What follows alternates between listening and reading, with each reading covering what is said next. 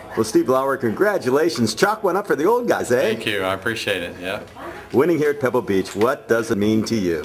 What a thrill to win at Pebble Beach, and to win here today. I mean, it's just been, I guess, more than my expectations. It's just been fantastic. It's just so much appreciative after 7 years of not winning to win, and to win here. It's just a great week for me.